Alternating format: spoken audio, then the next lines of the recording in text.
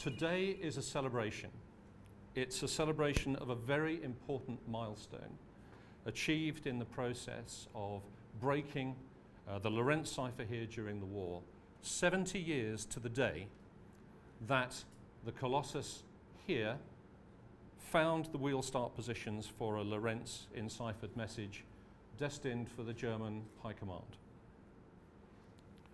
All the people behind that effort, the innovators, the inventors, mathematicians, engineers, technicians, the operators, the linguists, the clerks, and everybody here did their work diligently to produce the best intelligence that any military commander could wish for. And in the process, they made history. And there are people here in front of you who were here who made history. I encourage you to take the chance to talk to them today and learn more of their story. So on behalf of all the trustees, all the staff and the volunteers at TNMoC, welcome to this very historic and significant listed building where we've worked very hard to bring to life as a hands-on experience today the history of breaking the Lorenz cipher and demonstrate just how challenging a task it was and how people had to work extraordinarily well together to get the results that made such a difference. Within the group here today are my colleagues, my fellow trustees, staff, volunteers and members, but in particular our honoured guest veterans who worked here on Colossus, Tunny and elsewhere in Bletchley Park and other sites. So I'd like to extend a particular welcome, and please forgive me if I miss any names, I apologise in advance. The Flowers family, who I think are down to this side, Tommy's son Ken, his wife Sue, and grandson Johnny. More of the Flowers name we shall hear later today. Our Wrens, Joanna Chorley, Lorna Cockayne, and Margaret O'Connell, and their relatives who are here. Margaret Bullen, Colossus Wyra. I understand this is one of yours down here, I think. Sons of Henry John Kane, who is a Colossus engineer. Brian Randall in front of me. Brian, whose early research into the Colossus, very early research into the Colossus, and his subsequent publication of his journey of discovery has done much to enhance our knowledge here. The history of this place and the Colossus in particular. Without his early work, we would not see what we see today. I must mention Margaret. Margaret Sale, who together with her husband Tony, that many of you will have met, did so much to preserve our heritage here and make this place the success that it is today. People say that ladies carry a lot of different things in their handbags, powder compacts, lipsticks. Margaret carries screwdrivers. I must also thank the Colossus Rebuild team, members of whom are here today, for their handiwork that you see before you. My colleague Chris next door, as we move next door, will introduce some of our honoured guests next door. In building TNMoC over the years, we've been helped by many people who've contributed to this story, and one key supporter who sadly can't be here today is Jerry Roberts, Captain Jerry Roberts. Jerry has been here many times, and he has helped us understand the full picture of how Tunny was broken. Not just the contribution made by the machines, but also that all-important story of the people, particularly those who worked in the testery. Now, we'll hear contributions from Jerry at several parts in the proceedings today. The first one of these is a welcome message that he recorded last week, which we'd like to play for you now. Well, greetings to you all. It's wonderful to see people here on this 70th anniversary. I was one of the senior cryptographers who worked on Tunny, the other major system aside from Enigma, and I was for 4 years working on this, turning out these top-level messages, quite a number of them signed by Hitler himself, and the rest all signed by top brass in the German army. The decrypts, and there were, I estimated carefully that there were some 64,000 decrypts we broke in the unit called the testary that I worked in.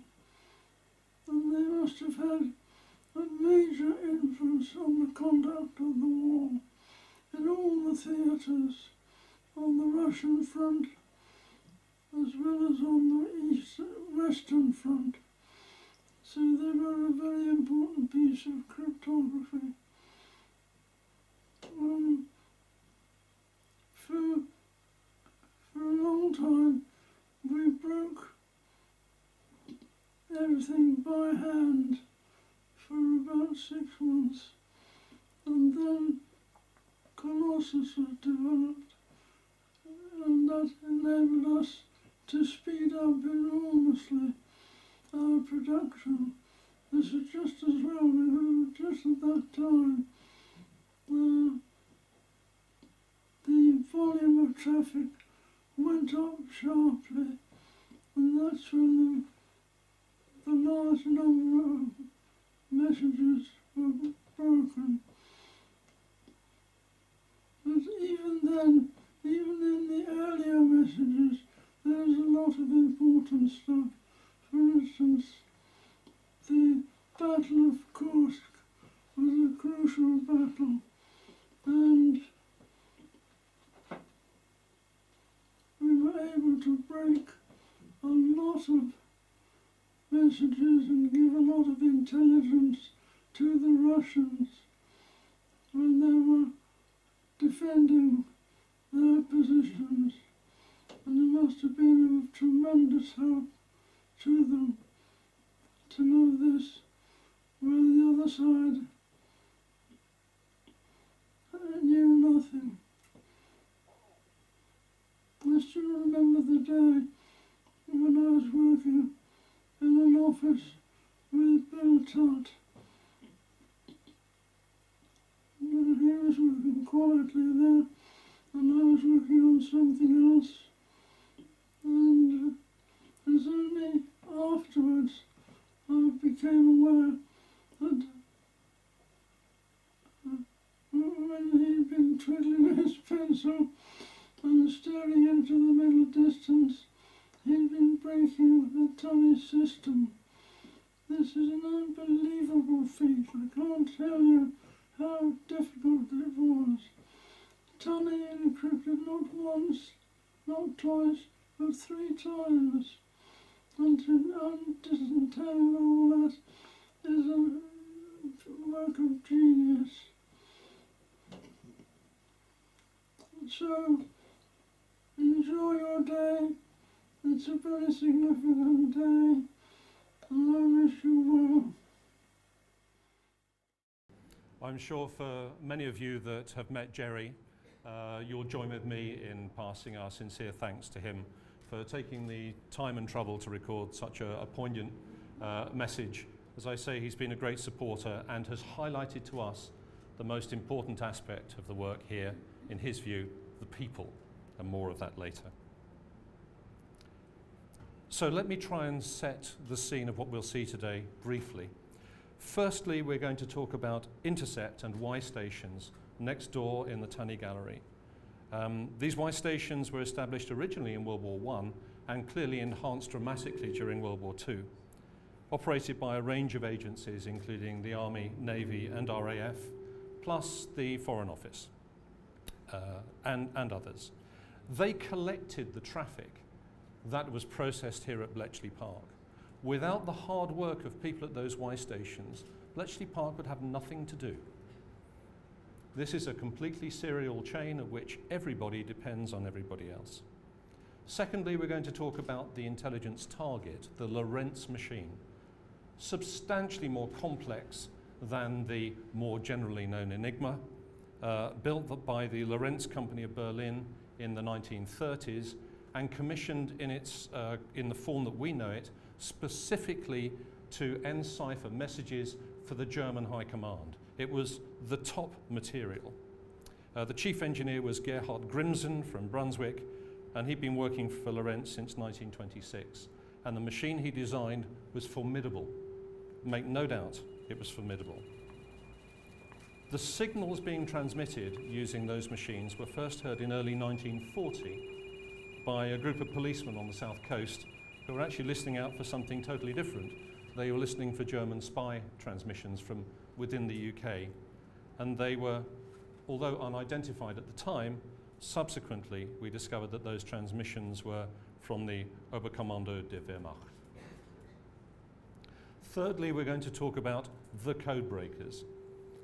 Brigadier John Tiltman, one of the top code breakers here, took a particular interest in these Lorenz-enciphered messages. They were given the code name, as we now know, of fish, and the messages were enciphered using that Lorentz machine. Tiltman knew a great deal about cryptography and established very early on the principles that he thought that that Tunny machine was using. He reasoned that if the operators of those machines made a mistake, there was a chance that he would be able to work on establishing what was called the key stream that came out of these machines, and that would give a break into the Tunny traffic. This was extraordinarily difficult. And he would have to wait a little while for such a serious mistake to happen. The number of intercepts, as Jerry pointed out, started ramping up quite dramatically. And at that time, a section was formed here in Bletchley Park, headed by Major Ralph Tester, known as the Testery. A number of what were called depths, this work that Tiltman had done, were found, but the amount of effort necessary to break these messages was extraordinarily high, and they didn't make a lot of headway until this one single critical mistake made by the Germans in 1941. And in summary, a German operator broke the rules. He sent a set of enciphered traffic, which we believe probably from Athens to Vienna, about 4,000 characters, which was completely enciphered. And when it arrived at the other end, the person who received it sent a message back saying, "I'm terribly sorry, I didn't get that. Please, would you send it again?" The critical error was that he sent it using exactly the same wheel settings and exactly the same cipher start positions, but this time he shortened the message. And there are people who are much more familiar with the mathematics of that process than I here today, who will tell you the significance of that. We don't have time for that today, but all I can say is it was absolutely critical to being able to establish the workings of the Lorentz machine.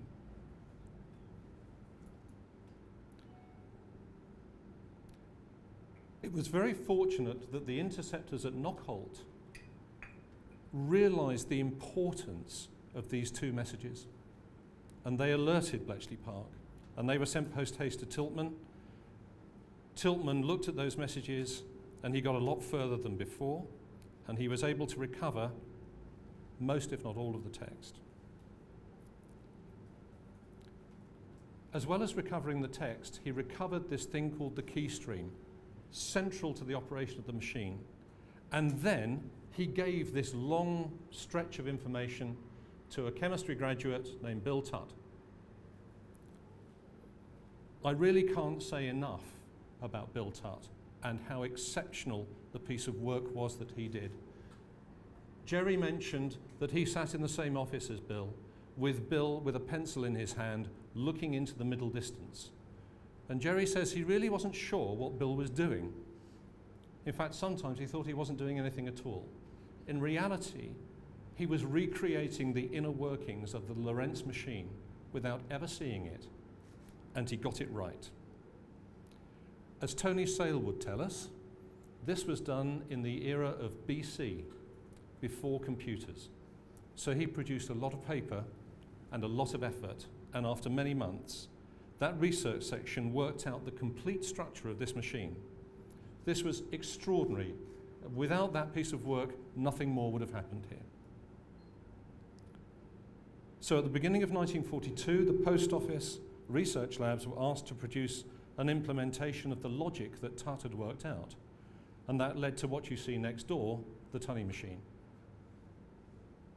if the code breakers had got their work right, as we'll see today, and the wheel settings were right, when you typed in ciphertext, out came the original message.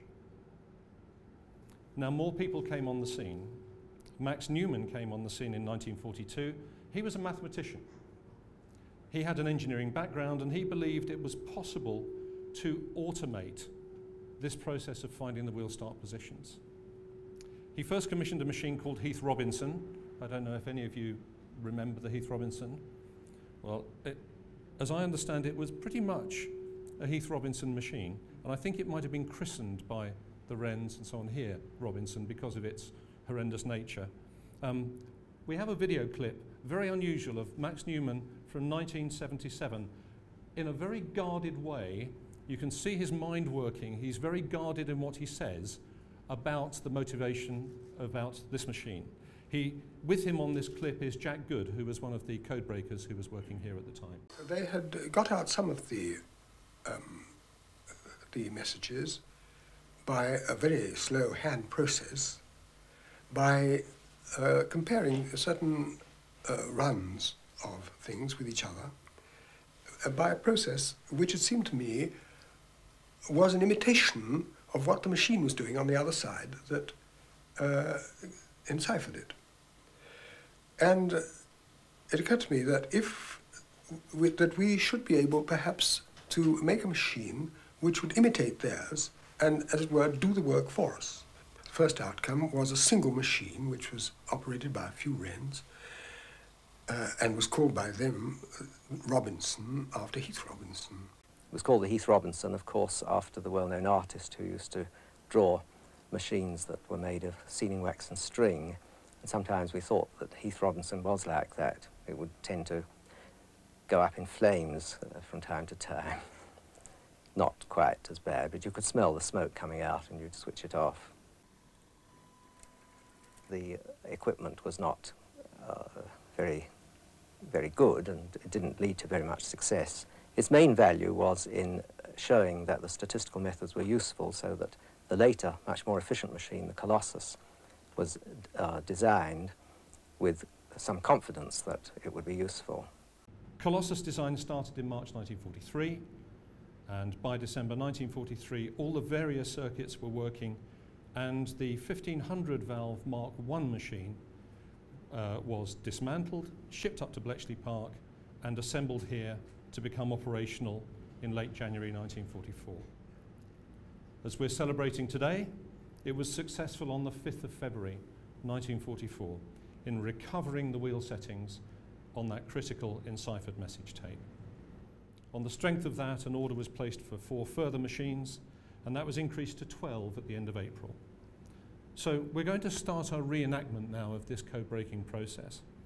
But first, let's hear from that fantastic post office engineer, a very understated man, at the time of this recording in 1977, still under the control of the Official Secrets Act, telling his remarkably understated story of how he and his team built the first Colossus.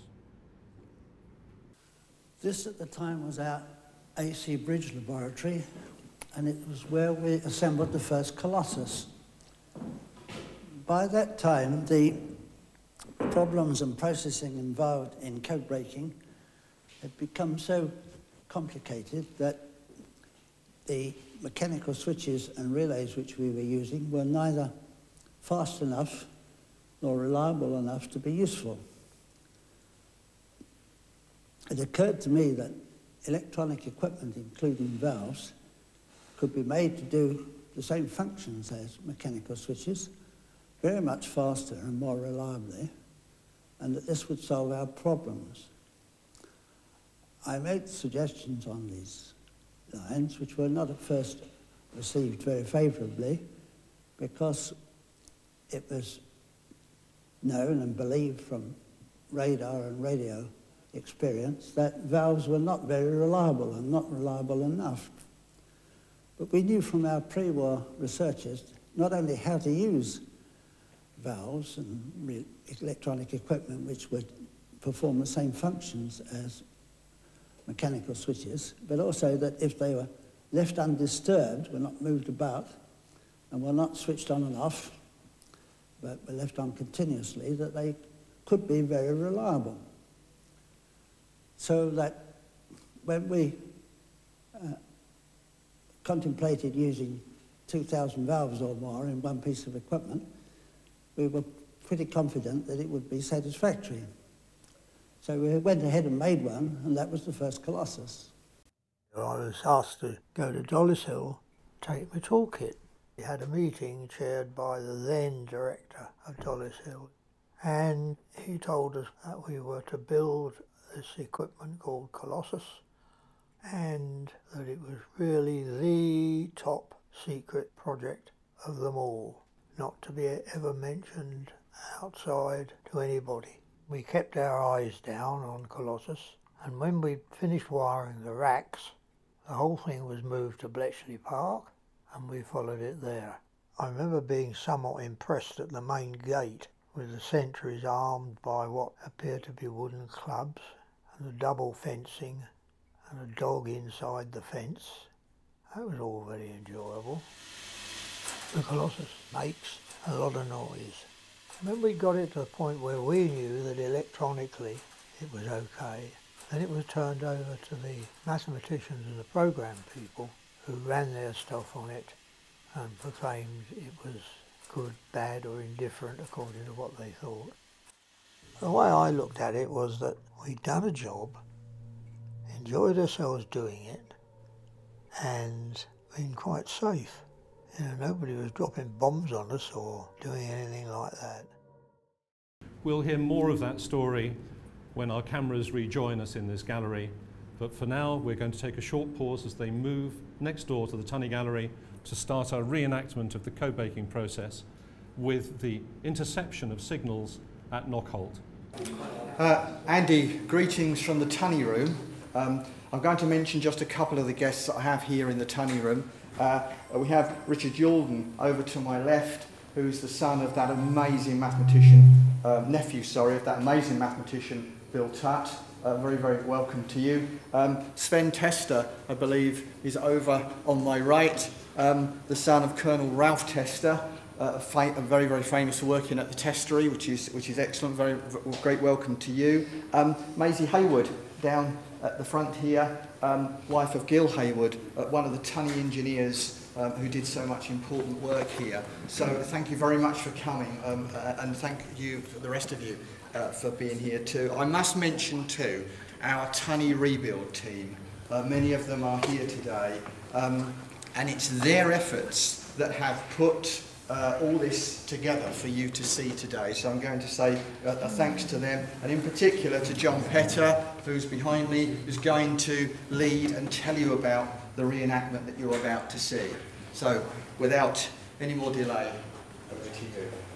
Right, we're down at Knockholt now, which was the main intercept station during the war for German non-Morse transmissions. That was mainly radio teleprinter, which was ultimately enciphered by the Lorenz machine.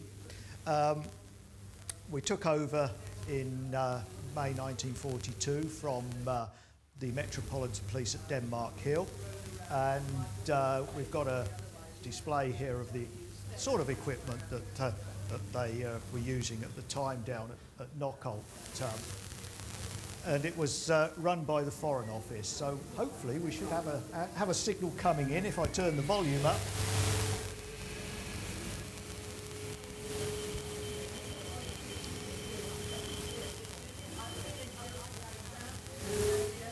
Okay, we had to take the messages down on what was known as an undulator, which is this piece of equipment here, and it produces a wiggly line on a narrow paper tape, which was called slip.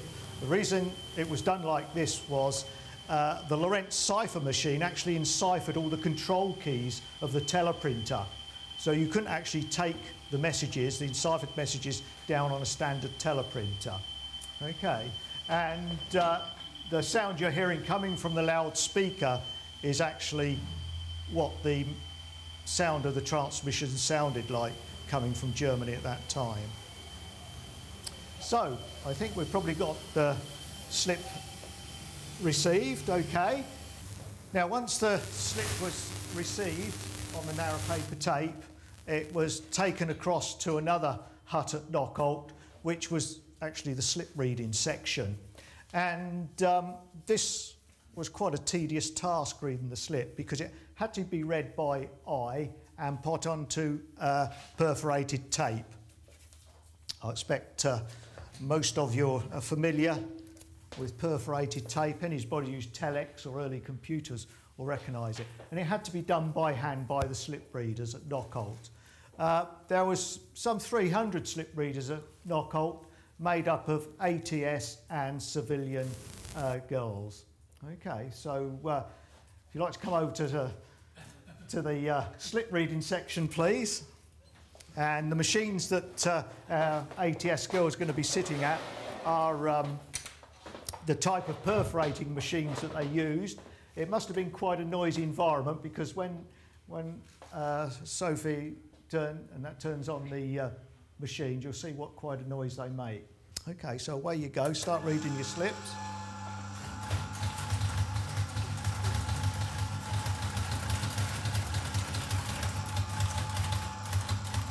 Now, some of our slip readers can read at about 60 characters a second. The slip was transported by them, so they could read it. Okay. Now, messages were long, so anything 4 up to 10,000 characters long, and our slip readers, some of them could read at 60 characters a minute, but even so, a 6,000 character message could take something like 1.5 hours to put onto perforated tape. Okay. Now, 2 slip readers read the same slip independently of each other, and each produced a perforated tape. The reason for that was it was assumed 2 slip readers would not make the same mistakes in receiving the undulator slip. Okay, so they actually compared the 2 tapes against each other to see if there was any differences, because in theory they should be both the same. So if they found an error, they would actually have to refer back to the undulator slip to see where the mistake was, because the undulator slip was obviously the most accurate record of the transmission. It's the one on mine. It was quite a tedious task, and these girls had probably little idea what they were doing, and they couldn't be told of where they were going to or what they were being used for. My tape is error free. This one can be used to be sent to Station X. Hello, Station X. Station Y Knockholt here. Just about to send the next one through over circuit 3. Details as follows. Serial number BR0615244. Time of reception, GMT 1223. Frequency 6050 kilocycles. Message length 5845 characters. Thank you. Goodbye. Thank you. They also produced a printed copy of the ciphertext as well. And that was normally sent up to Bletchley by dispatch rider on motorcycle.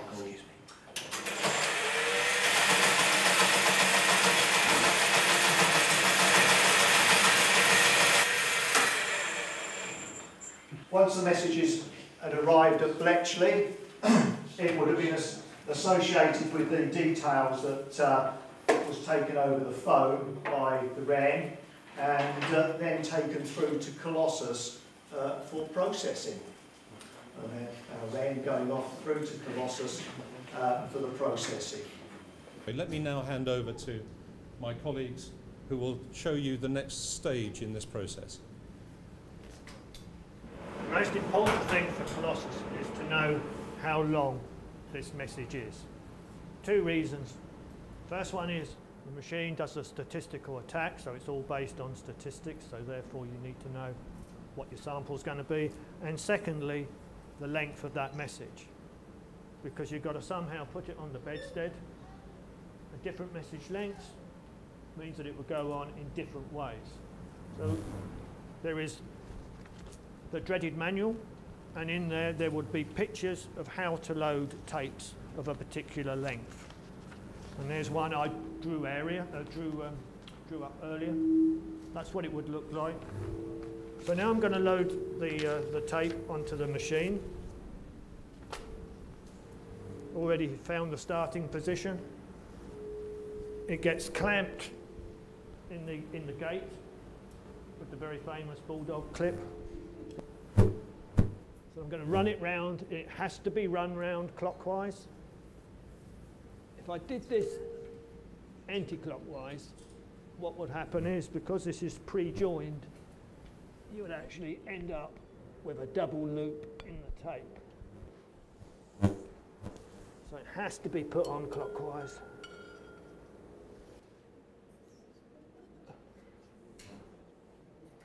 Now you can see why there's a minimum height requirement to work on Colossus. Right. The tape is now on the machine. The light gate has to be shut. We turn the bedstead on. This tape's running at 5,000 characters a second. It's the fastest paper tape reader that's ever been produced. The next thing we have to do is going into the machine is the message data, and to that message data you have to add the patterns of the two wheels you're going to work on, and that is the Chi wheels. So if you want to flick the switches down to add the Chi wheel patterns onto the data, and that's being added together now in the machine. Now what you're going to do is you're going to do a statistical attack, and you're going to go through all the different combinations of just two wheels. These are the two Chi wheels. And for every position on that tape, there is the 2 bits of data plus the 2 bits coming off the Chi wheel. So in every position on that tape, you have a result of 2 bits adding to 2 bits. The result is just 2 bits, and you compare the current answer with the previous answer. And you look for a correlation. And every time you see it, you count it. Having done that, you move to the next position and you do the same thing again. How it works is very simple. Imagine it as a bucket of coins, where you have 1,000 coins in a bucket. The 2 wheels are now set to position 1, 1. You throw your bucket up, which is your count. You got 500. That's your average. It's going to be 500. Position 1, 1, you do your count. Let's say you get 509. Yeah? It's what you would expect. You go to the next position, which is 1 and 2. Throw your bucket up, and you get a count of 496. Nothing unusual about that. You go to the next position, which is 1 and 3. You throw your bucket up. This time you get 761. Wow, yeah? Something is going on. And what you're interested in is the wheel positions and the score. And that's exactly what Colossus is going to do. It's going to do that statistical attack, going through all the combinations of just 2 wheels. Now, we don't have sufficient time to go through all the combinations, because there's 1,271. So I have preset the machine about 10 back. So it's only going to run through about 10 before it will actually do anything. So we need to set the machine up, first of all, for the algorithm, which is 1 plus 2, that's what it's called, developed by Built Up. Now that is done on the red switches there, so if you want to flick the first 2, so you're adding 1 plus 2 together. The result, which is what you're looking for, your correlation, that's going to go into one of 5 counters. This time, I'm going to put it into, actually put it into 1 and 2. So if you press 1 and 2, So your statistical account is now going to go into positions 1 and 2, or counters 1 and 2, should I say. The next thing is the wheels that we're going to work on, which is Chi wheels 1 and 2. Chi wheel 1 would move round one position every time the message goes through. Chi wheel 2 will only move when Chi wheel 1 has gone through all of its combinations. That's done on the 2 switches there. Yeah. Yeah. Now the last thing we have to do is to sort out the printing. Because this is statistics, a lot of the stuff you're going to get is this flat random you're not interested in. This is your 500. That is set up on the switches over here, which I will set it up there. That's now set to a score of 3,000. Why is it 3,000? Because the length of the tape is 5,800. So that is just above your average, if you want. And the next thing is we need to fully run the machine. And if we can do that, yeah, my mistake.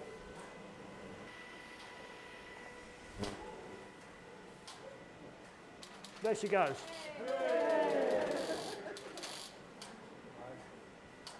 So what it's actually printed off there is, and again,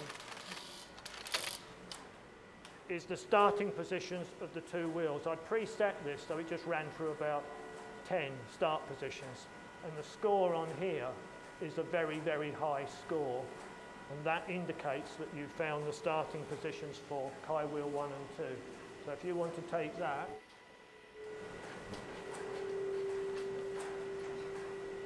so that is the information that they now need to actually decrypt that message. And the score on there should be something, yeah, 3,147. Your flat random would be about 2,900. Off you go.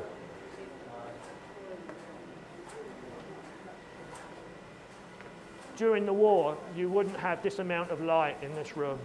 What sort of lighting was around the Colossus? Was it just strip lighting? All the windows were blacked out. I never saw the windows open at all. Well, even in daytime, I never saw them open. Not ours. Ours was always closed off and blacked out.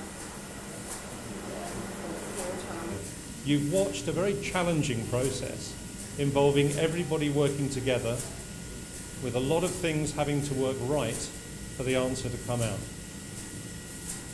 It's something that I wonder whether or not we have the diligence to do today quite as well as it was done at the time.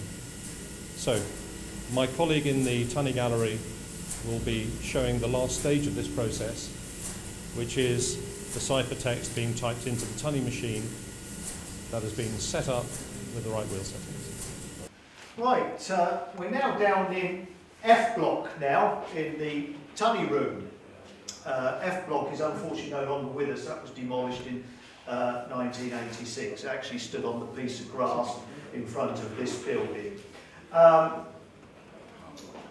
Through the good fortunes of Bill Tutt's work, the Newmanry approached the GPO research establishment at Dollis Hill, and they were asked if they could build an emulation of the Lorenz SZ42 on the work that Bill Tutt had done, which they did. And the machine that they came up with was this rack of equipment here. It's called the Tunny machine, after the fish Tunny. I believe it was given the name Tunny because the first link that was broken, the Athens Vienna link, was given the title Tunny here at Bletchley Park. But by about the end of the war, we think there was probably about 15 or so of these machines here, and we think there was probably one for each German radio teleprinter link.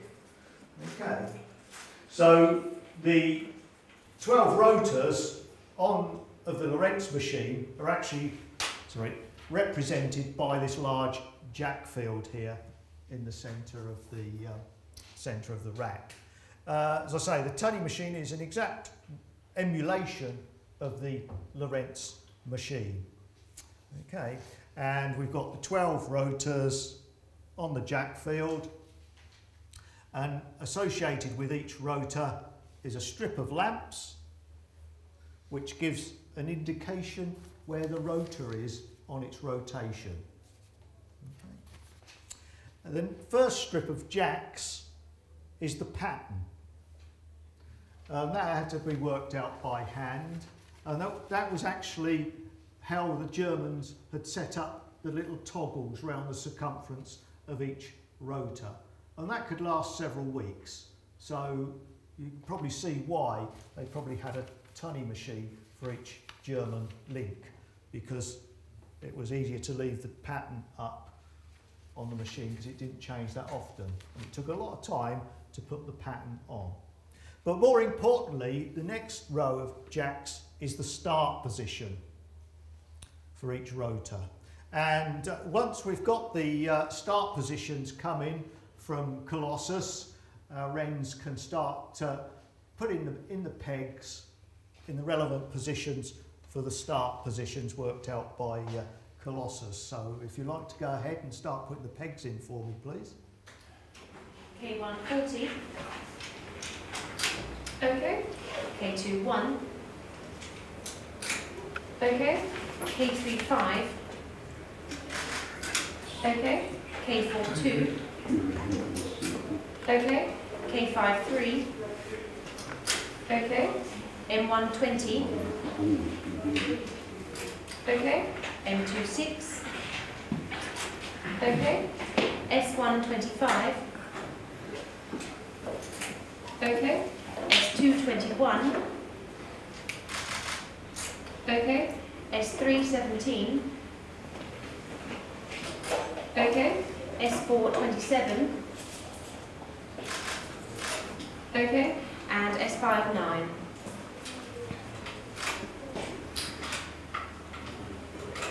Okay.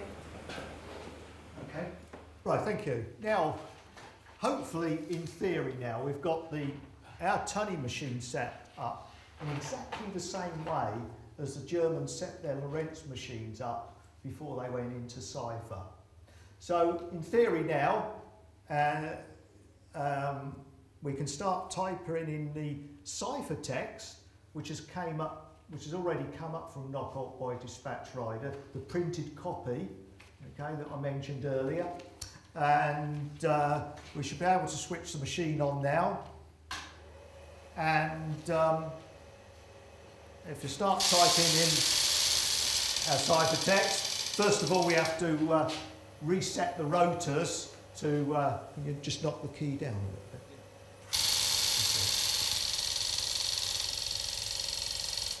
Okay, operating the key resets the rotors now to where all the start pegs are.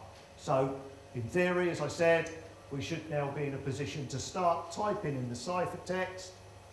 Okay, away you go.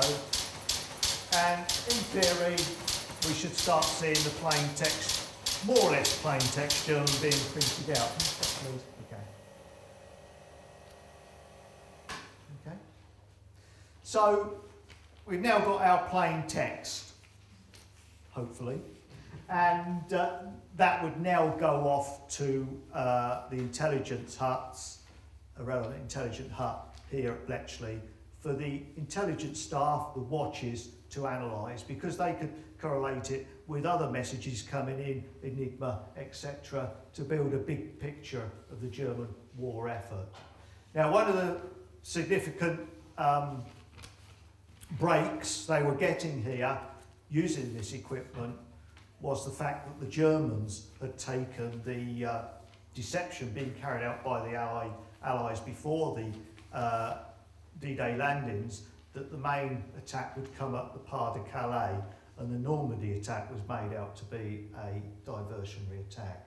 And it was an important enabler for D-Day to go ahead that the Allies knew that the Germans had taken this hoax. And we know now that several Panzer divisions were kept back, ready for the main attack at Calais, which never came, and gave the Allies a chance to get a good foothold on on the beaches. So you can appreciate the amount of effort it took to do this. Okay? Every effort at TNMoC was made to get an accurate copy of the signal, because you couldn't ask the Germans to send it again if you missed it. Okay? All that checking, take hours, okay? Getting the messages up here, they were sent twice, just in case any errors crept in on the teleprinter landlines. They were checked again by comparing the tapes here. And then one would be selected to go to Colossus for working out the wheel settings and ultimately being deciphered on a Tunny machine.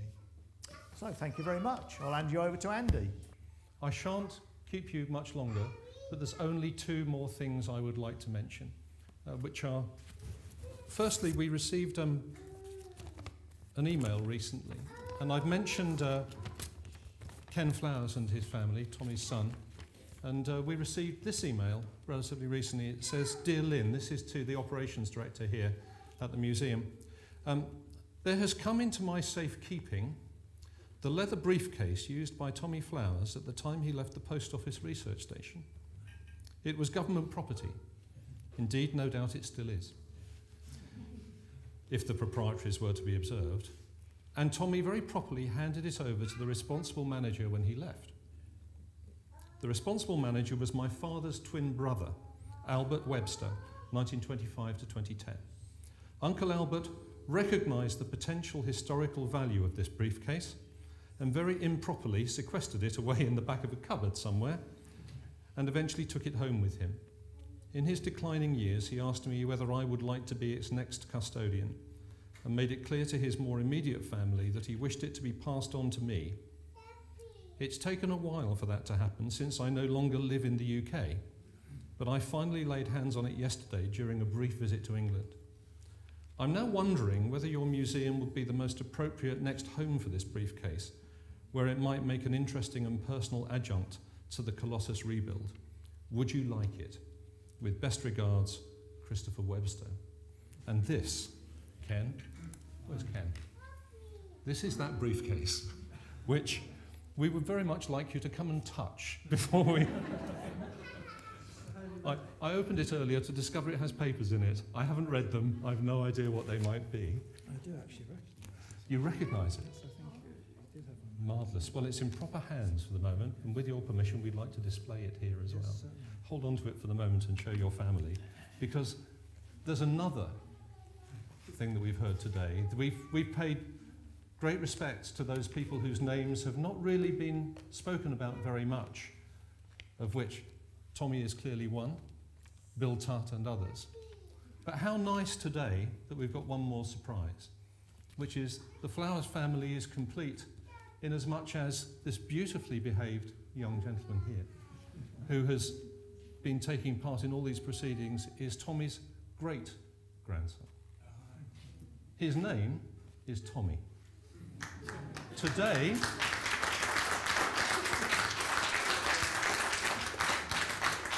it gets better. Today is his second birthday. Would you join with me in singing him happy birthday? Happy birthday to you. Happy birthday to you. Happy birthday, dear Tommy. Happy birthday to you.